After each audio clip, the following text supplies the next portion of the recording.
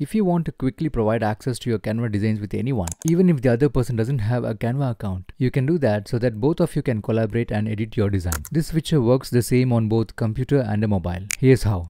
To share a design, make sure you are the design owner or have edit access to it. Next, open your design that you want to share and click on Share here. And under the collaboration link drop down, click on this drop down here and choose anyone with the link. You can see that this doesn't need any sign in, so that you can just share the link and the other person can just start editing along with you. And in this drop down, you want to choose Can Edit, and this is the way where you are providing the access to edit. Next, copy link by clicking on this button.